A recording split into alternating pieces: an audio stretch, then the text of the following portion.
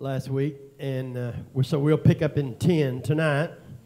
But what he had been saying to them, basically, was he said, I'm not talking to a people that haven't seen the miraculous power of God at work. I'm not talking to your kids that haven't seen it and didn't know it. I'm talking to you. And you've seen what God does to people like Dathan and Abiram who acted out in rebellion against what God has established. And so he's saying, therefore, keep the commandments. Just keep the commandments. This is the covenant. He's giving you the commandments. Keep the commandments. Now, we talked about that that's not a small chore. Matter of fact, it's impossible. We just can't do it, not consistently. We can't attain righteousness that way.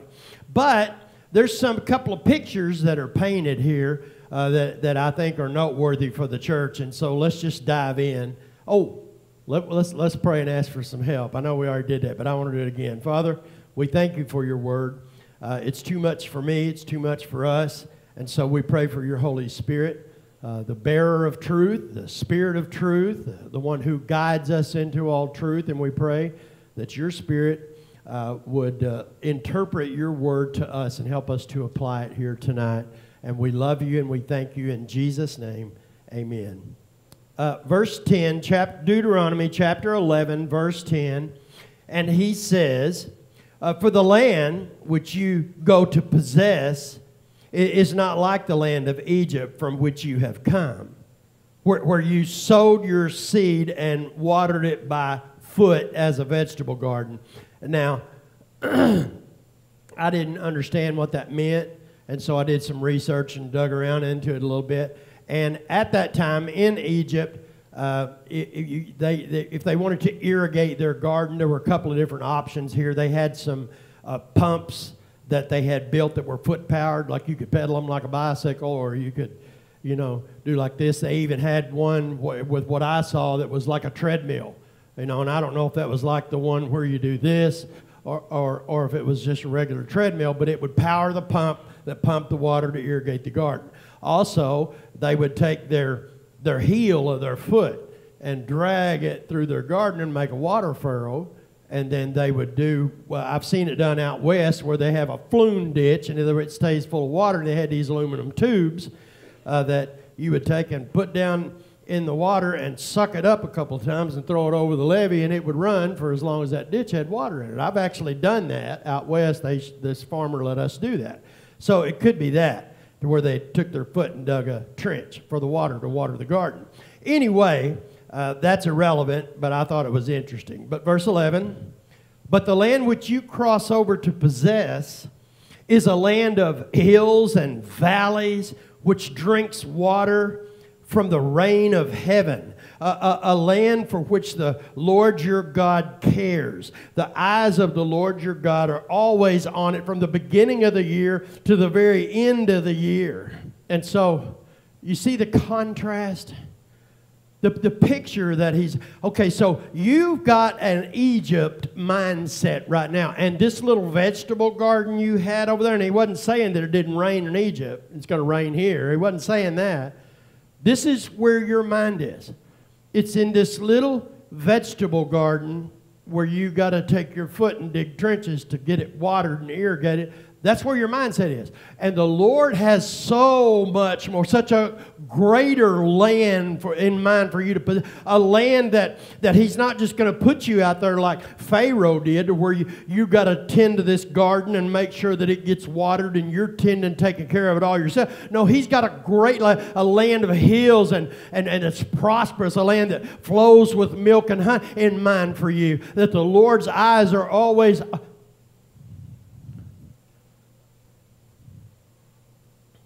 It's easy to get there. Before we get to pointing fingers, it's easy to get there.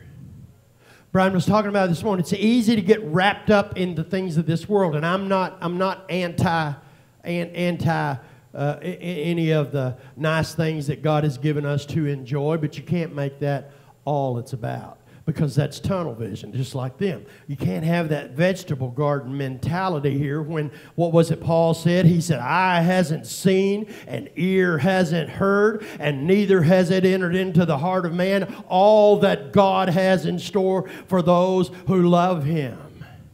And so we need to expect the prayer of Jabez. You remember the prayer of Jabez where he said, enlarge your tent and stretch out the cords and open your mind. You got a mighty God, an awesome God that we're serving. And He's got plans for us and a land for a life for us, spirit-filled life for us to possess. And we've got the hope of the eternal. And we're here a lot of times stuck in, well, I'm not getting my way right now. And I'm the world's worst on the road. Why aren't they doing this like I think they ought to do it? And why are they like the world's got a conspiracy to inconvenience me? You see what I'm saying? The vision's too small. It's not about this. And the Lord has given us all things to enjoy. And I've got a lot of things to, and you do too, that we're blessed, man. We got jobs and we got income and we got homes and we got clothes on our back and cars to drive and we got a lot to enjoy. We just need to remember who gave us that. Who provides that for us, and not have the vegetable garden mentality, okay? Verse 13, and it shall be that if you earnestly obey my commandments, which I command you today, to love the Lord your God and serve Him with all your heart and with all your soul, then if you read in an NASB, it says He, and I think that He is more appropriately, but I looked into this too because it confused me. It sounds like Moses is saying that He would give you the rain, but it's not. That Hebrew word that's used there is in the first person tense. If anything, he might have been quoting God, saying that He would give. Okay, so anyway, we'll read it like it reads in the NASB. Then verse 14, then He will give you the rain for your land in its season, the early rain and the latter rain. Anybody know much about farming? You need to have the early rain and the latter rain, don't you, Ron? Because if you miss one of them, if you miss the early rain, it's not going to form, and if you miss the latter rain, it's going to burn up. And so He's saying that God is going to provide everything in this agricultural environment to where the wealth was accumulated through the products that agriculture produces, that God is not going to go halfway with you here. If you'll get on board with Him, then He's going to take care of you, and He's going to do it thoroughly all the way through. Verse 15. Oh, wait, I didn't read all of it. Then He will give you the rain for your land in the season, early rain and in the latter rain, that you may gather in your grain, your new wine, and your oil. That's prosperity. That is provision. That speaks of the complete provision of God. Verse 15, and I will send grass in your fields for your livestock, that you may eat and be filled. So I'll feed your livestock so you can eat them, and I'll just take care of everybody, is what the Lord's saying. Take heed to yourselves, lest your heart be deceived, and you turn aside and serve other gods and worship them. I don't know if I've stressed this enough, but as I'm seeking understanding as we go through here, I see more and more clearly all the time that this idolatry is a very personal thing to God. He views that through several of the prophets as adultery, that Israel had committed adultery. Well, you know how hurtful that is. You know how painful that is. You know how humiliating that can be. And that's many times what we do to God by putting other things before Him. Now, this isn't a guilt trip. And this isn't, I'm not standing up here like somebody that's righteous. I'm just saying that we need to be mindful of this and making the application. Learning from Israel, you know, Hebrews says that these things happened to them as an example so that we could learn from it. And so let's learn from it, because this chasing idols. Okay, so did you notice that in order to get to, okay, let's read it again. Take heed to yourselves, lest your heart be deceived, and you turn aside from God, that you take your attention, your focus, your allegiance, and your trust, and your hope, and your faith from Him, and serve other gods and worship them. Lest the Lord's anger be aroused against you, and He shut up the heavens, so that there be no rain, and the land yield no produce, and you perish quickly from the good land which the Lord has given you. And so the Lord has this wonderful land in mind, this promised land, this land that flows with milk and honey that He promised Abraham. And Moses is warning them and saying, so, well, I just want you to love the Lord and get in a relationship with Him. That's what the commandments are supposed to do. You're supposed to struggle with it for a little while and realize, I can't do it. Hit your knees and say, I need a Savior, God. And I need your mercy. You remember the Pharisee and the tax collector that were in the temple, and the Pharisee came in and he's watching, and this guy's beating his chest and saying, God, be merciful to me, the sinner. Remember that? And the Pharisee said, oh Lord, I want to thank you that I'm not like this guy. But Jesus said it. This guy, he walked away justified. This guy, he don't get it. He didn't get what the law was supposed to do. Drive us to our knees. Tell us we can't make it. I can't do it, Lord. I don't know how. I'm not good enough. I'm not righteous enough. I'm not perfect enough. I can't keep it to attain the righteousness that you require out of me. I need a Savior. Therefore, verse 18, you shall lay up these words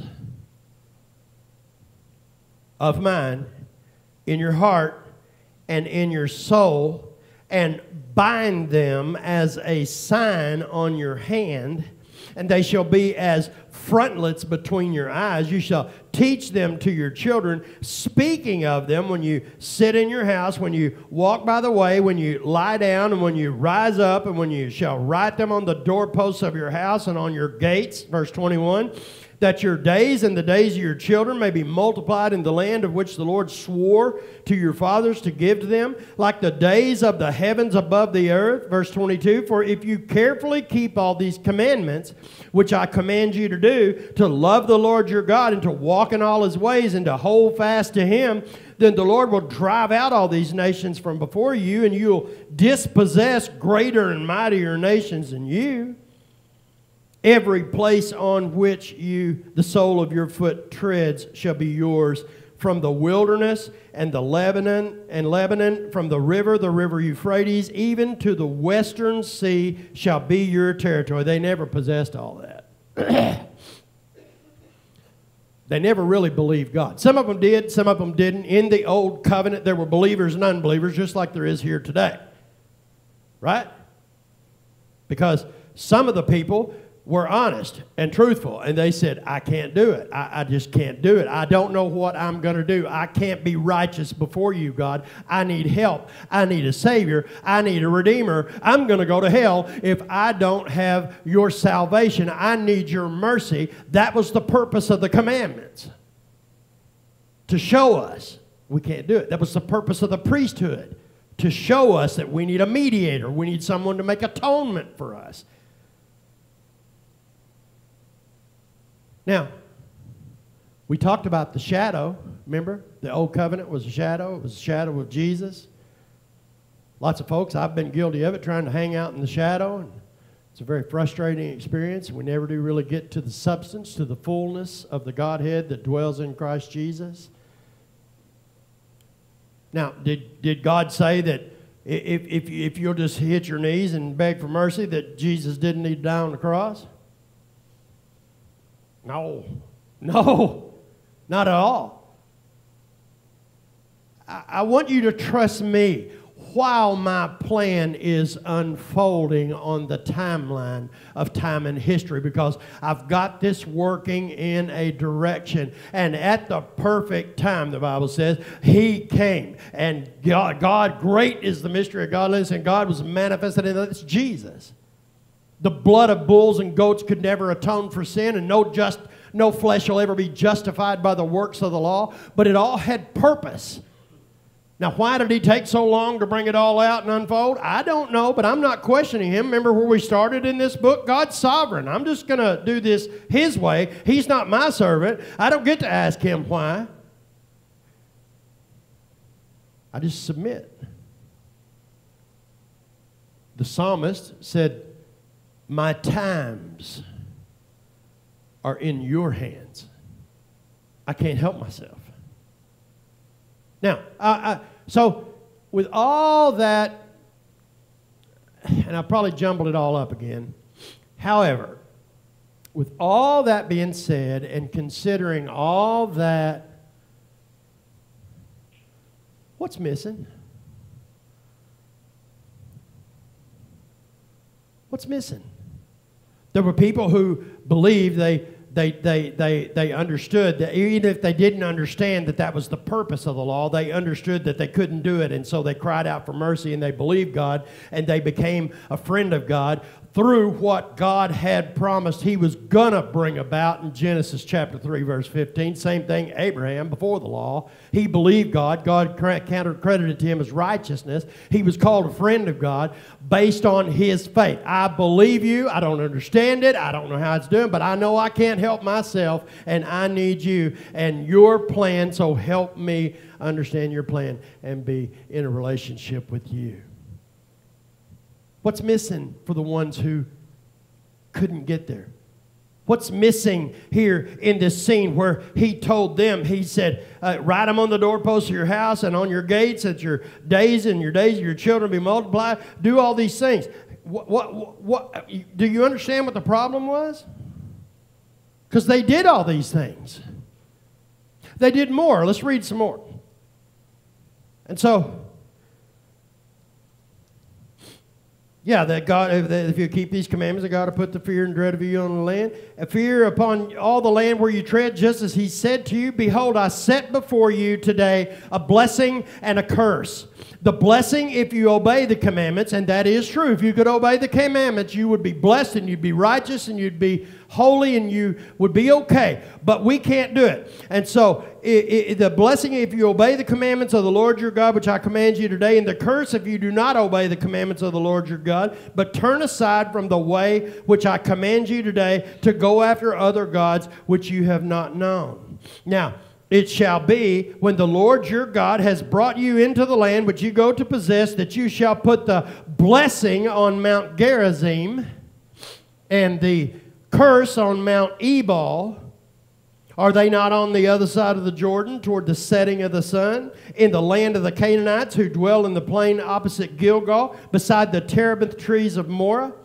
For you will cross over the Jordan and go in to possess the land which the Lord your God has given you, and you will possess it and dwell in it, and you shall be careful to observe all the statutes and the judgments which I set before you today. So you're supposed to put this word on your head and in between your eyes and on your hands and on the doorposts of your house, and you're supposed to tell your children about these commandments, and you're supposed to go through here and you're supposed to look at Mount Gerizim and pronounce the blessing.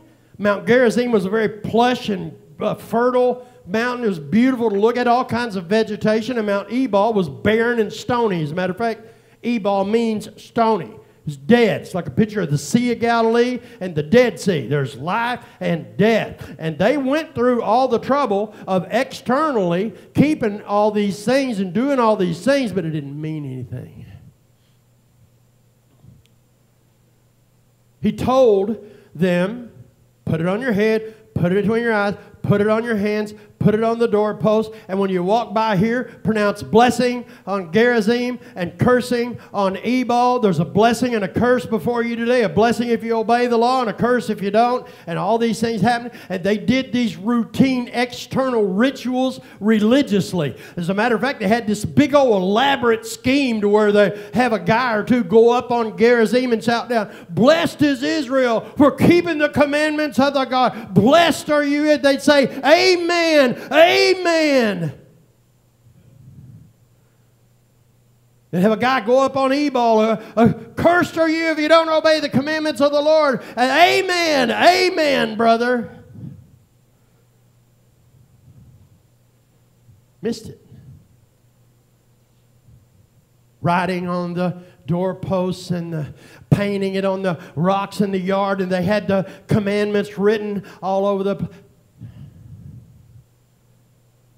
It was supposed to be an internal value that we gave to the love of God that we saw in the commandments. To when we realize that we can't do it, I need a Savior, and God shows us His mercy and helps us to believe in the promise that's coming. A promise that if we will put our faith in Jesus, it will take us into the eternal kingdom, and in Him we are safe. Because in the promised land, in the land that we possess, even us here today, the land, the life that we possess in Christ Jesus through faith in Him, it's a land that's much greater than anything we've ever known before. We've got a vegetable garden with a trench that we've dug with our heel mentality, when no eye has seen and no ear has heard and no heart has ever grasped all that the Lord your God has in mind for those who love Him. There was supposed to be an internal change. You see the blessing on Gerizim. It's a picture that's painted that in God, in life, there's safety and security, and it's plush and there's life. And in these idols, there's death and ugliness. It's stones. Don't let your heart be deceived by the enticements and the politics of the world system. Babylon is very much alive today. And if we drink that wine, Daniel said, "No thanks."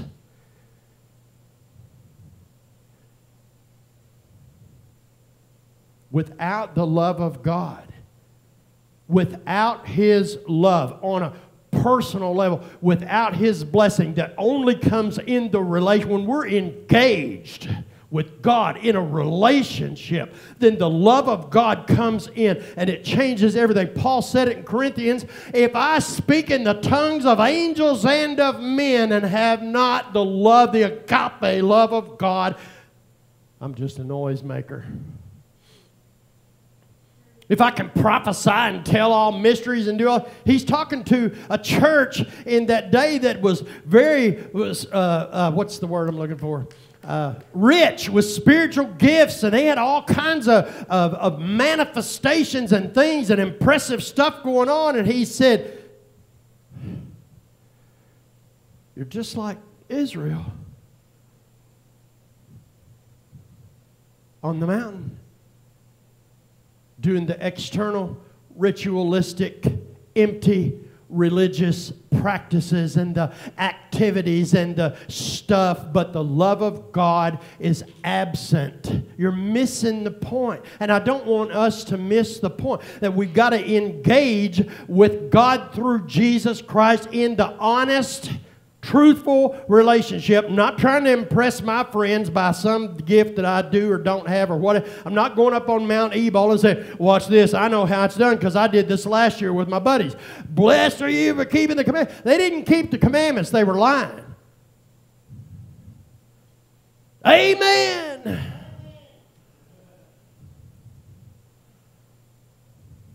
Cursed are you if you don't keep the commandments of the Lord. Amen.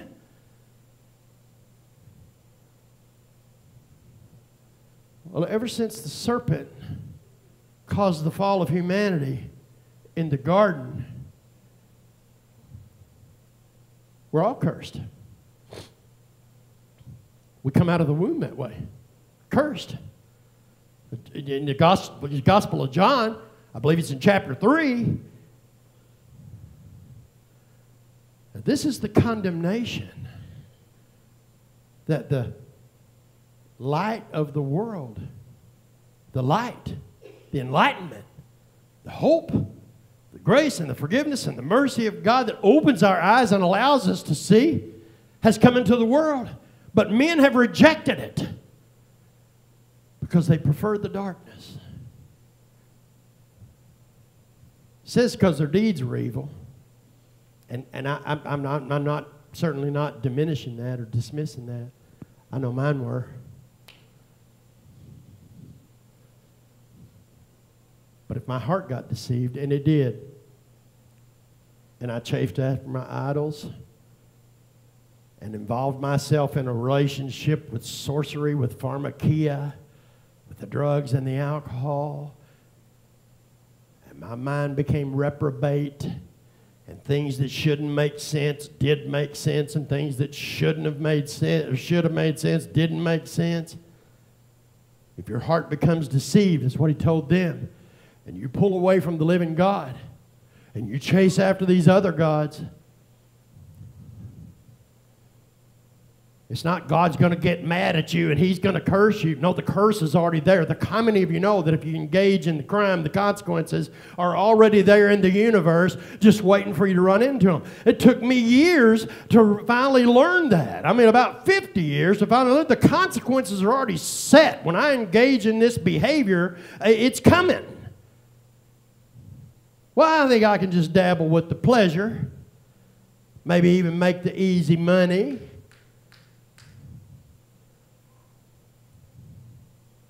But the consequences are attached to it in a package deal. And the only way out of that is to engage with the plan of God, of grace and forgiveness and mercy that came if we engage and put our faith and our hope in the light that has come into the world and provided freedom from the condemnation and set us free, so that we can observe and do our best to keep the ways of the Lord instead of the ways of the world, instead of the ways that are familiar to me. You know, how many of you know that if we follow the path of least resistance,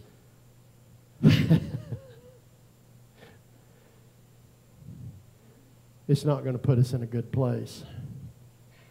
I have to be intentional to choose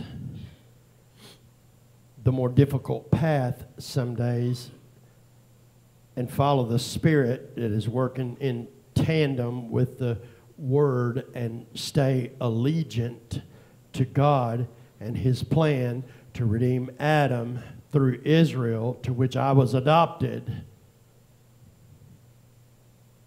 through Christ Jesus. I believe that's what he was saying to them. The pictures are painted. Life, death, God, other gods.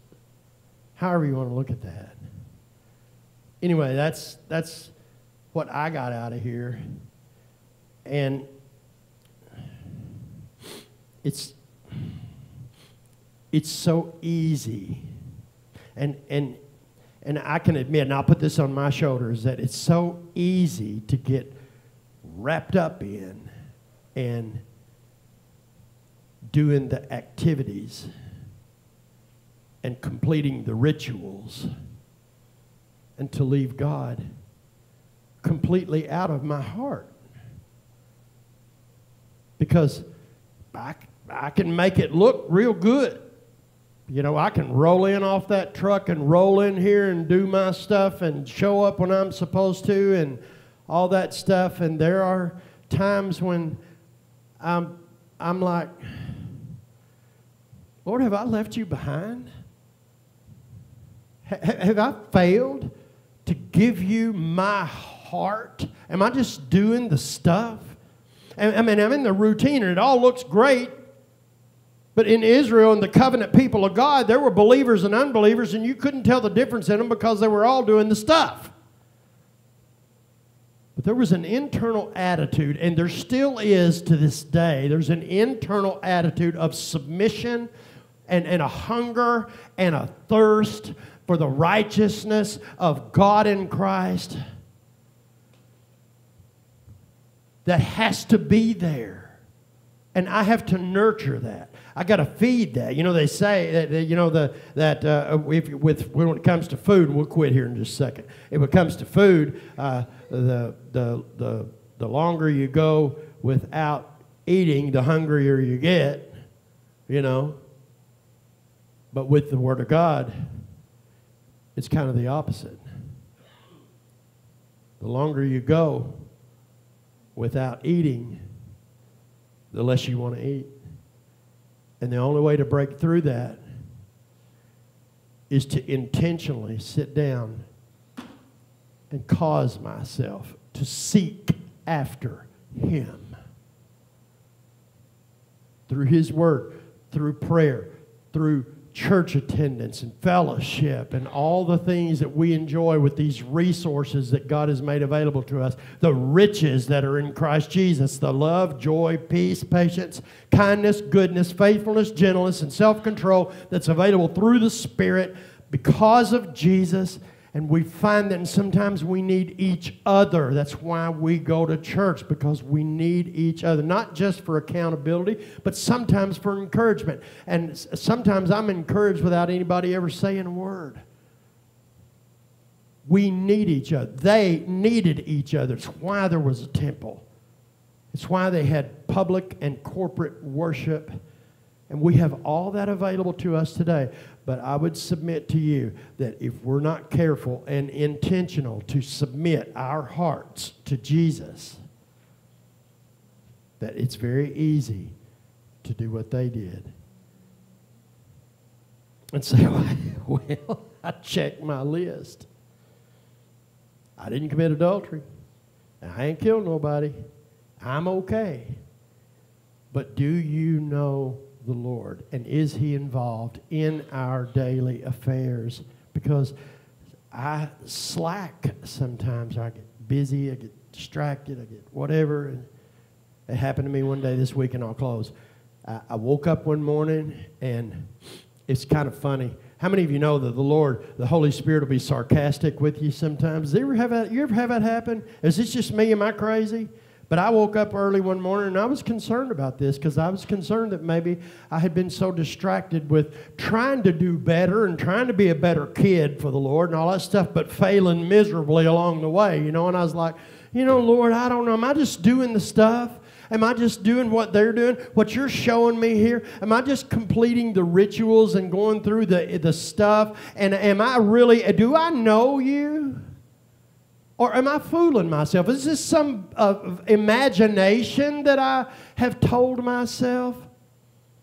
Or do I know you? And I was worried about it. I was even in tears.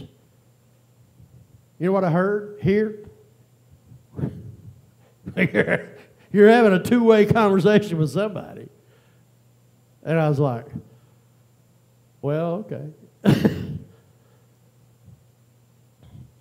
You know, He does all the work. But I got to want Him. Do we want Him? I know we need Him. But do we want Him? Let's work on that. You want to? Because we don't want to be the external ritual keepers, do we? I want to be in a relationship with God. I need the real substance.